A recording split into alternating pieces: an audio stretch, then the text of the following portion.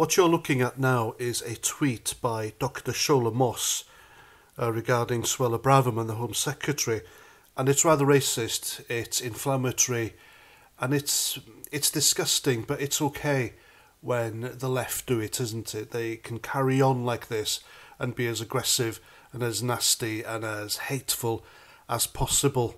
Now, if you don't know who Dr. Shola Shogbamimu is, she is a well-known personality who does the rounds on morning television and chat shows, and if anyone in Britain gets off, I believe, on an interracial conflict and trying to stoke it up, I think it's her.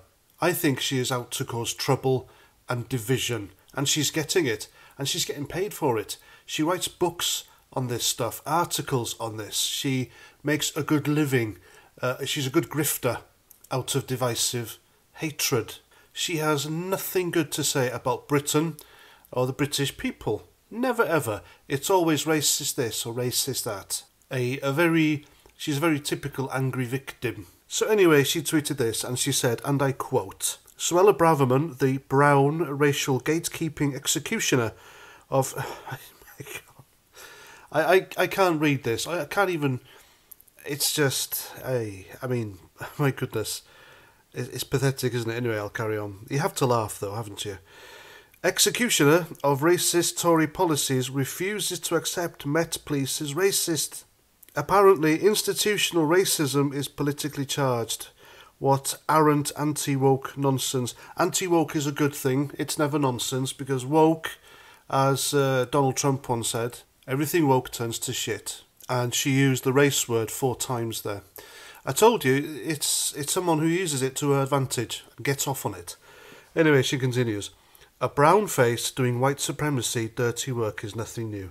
How disgusting. I mean, end quote, but it's disgusting, isn't it?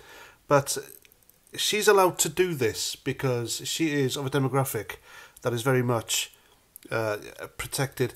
If a demographic doesn't like another demographic judging people on their skin colour, why do they do it to themselves? Why do they do it to each other?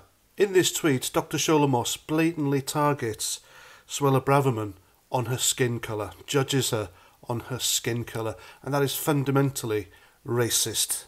And I think the term institutional racism is deeply unfair because it's like a blanket accusation upon everyone who works for an organisation that has a few bad apples in it. I will tell you who are institutionally racist.